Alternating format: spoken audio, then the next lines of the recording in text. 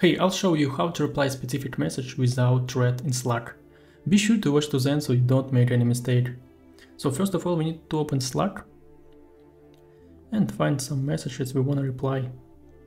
So for example, this one. If you just press it, you will go to a page with replying thread.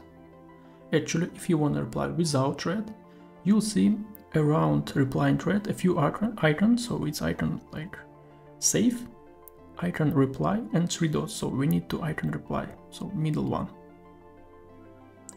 And here we need to forward this message to the same user, so it's still in the same chat. Hi, sure. And press the send here. So, and as you see, we replied this message without thread. Thank you for watching, leave a like and subscribe.